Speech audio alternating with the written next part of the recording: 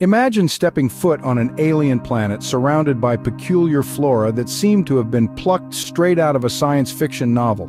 This is not the set of a Hollywood blockbuster nor a figment of a writer's wild imagination. Welcome to Socotra, a secluded island off the coast of Yemen, a place so unique it's often dubbed as Earth's most alien-looking location. Socotra's isolation has given birth to an array of extraordinary biodiversity, unlike anything else found on our planet. Adorning this island's landscape is the dragon's blood tree, a rare species so captivating with its umbrella-like form that it seems to have been conjured up by some mythical creature. But this isn't mythology, it's biology. This tree's red sap, which gives it its dragon moniker, is just one of the many quirks of nature you'll find here. The isolation of Socotra has acted as a natural barrier, shielding its unique ecosystem from external influences. It's like a time capsule, preserving a world that has evolved separately from the rest of planet Earth. Here you won't find bustling cityscapes or crowded tourist resorts. Instead, you'll be greeted by an array of endemic flora and fauna, each with their own unique adaptations, honed over millions of years of evolution. This island isn't just a haven for biologists and botanists, it's a paradise for anyone with an insatiable curiosity for the natural world. A place where you can lose yourself in the wonders of nature, away from the mundane predictability of everyday life. But Socotra isn't just a paradise for the curious, it's also a living, breathing testament to the resilience and adaptability of life. In this isolated corner of the world, life has not just survived but thrived, painting an awe-inspiring portrait of the power of evolution and the creativity of nature. Socotra, a real-life Garden of Eden, is a testament to the wonders that nature can produce in isolation. Our next stop takes us to a mystical forest at the foothills of a famous mountain, a place shrouded in folklore and mystery. Welcome to Aokigahara, a dense forest nestled at the base of Japan's iconic Mount Fuji. Known as the Sea of Trees, Aokigahara is a world of its own, with a silence so profound it's as if the forest itself is holding its breath. Here the wind seems to whisper ancient tales, and every twisted tree and moss-covered stone has a story to tell. The forest's unique vegetation owes its life to the rich volcanic soil, a gift from Mount Fuji's fiery past. Here, dense networks of roots plunge deep into the earth, drawing nourishment from the blackened ground. The trees stand tall and proud, their leaves forming a thick canopy that shrouds the forest in an emerald twilight. Underneath, a carpet of moss blankets the forest floor, softening each footstep and absorbing sound, adding to the forest's eerie silence. But Aokigahara is not just a forest, it's a realm of myths and legends. Some say the forest is haunted by yurei, spirits of the dead in Japanese folklore, while others whisper of ancient warriors who met their end within the forest's depths. These tales add a layer of mystery to the forest, creating an atmosphere that is both captivating and chilling. Despite its haunting reputation, Aokigahara is also a place of quiet beauty. The forest is alive with the subtle rustle of leaves and the distant hoot of an owl. It's a place where one can lose themselves in the tranquility of nature, far from the bustling cities and neon lights of modern Japan.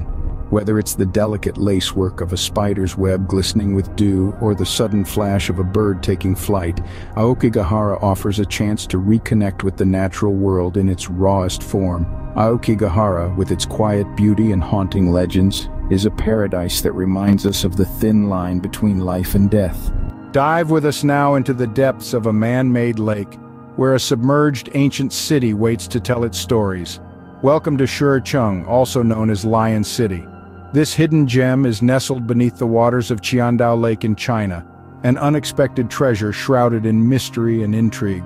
Cheng is no ordinary city. It's a city frozen in time, a portal to a bygone era, its architecture preserved in an underwater sanctuary. The beauty of this city is not just in its silent, watery existence, but in the history it holds within its watery walls. The buildings, the roads, the archways all date back to the Ming and Qing dynasties, a testament to the grandeur of ancient Chinese civilization. Picture a city complete in its splendor, with houses, temples, and even a palace, all intricately carved and designed. The stone streets of Cheng, lined with stately homes and towering pagodas, offer glimpses into a past civilization's life and culture. The city is so well preserved that even wooden beams and stairs within the structures remain intact, a testament to the extraordinary craftsmanship of their builders. But why is this ancient city underwater? The answer lies in the year 1959, when it was intentionally flooded.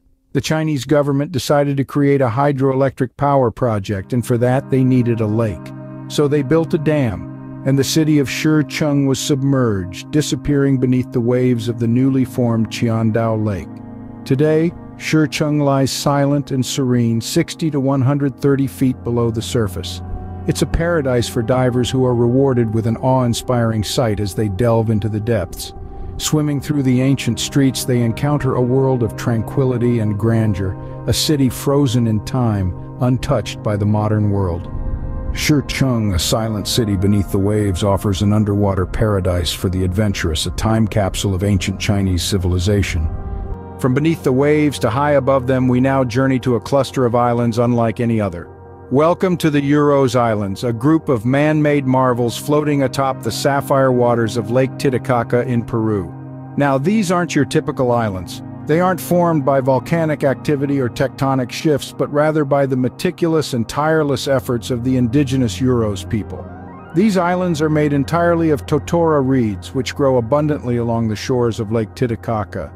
The Uros people have been harnessing these reeds for centuries, not only to construct their islands, but also their homes, boats, and even some of their everyday objects.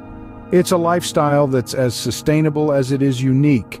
Living on floating reed islands might seem unusual to many of us, but for the Uros people, it's a way of life that's been passed down through generations. They've adapted to their environment in remarkable ways, developing methods to keep their islands afloat, even as the reeds at the bottom decompose. By constantly adding fresh layers of reeds on top, they ensure their islands remain buoyant and habitable. But the Uros people's relationship with the totora reeds extends beyond construction. These reeds also play a crucial role in their diet and medicine. They consume the reed's white bottom, which is rich in iodine and helps them ward off goiter, a common health concern in the region. Their distinctive reed crafts are another testament to their ingenuity. These crafts, ranging from intricate model boats to adorable animal figurines, provide a glimpse into their vibrant culture and are a source of livelihood for many families on the islands.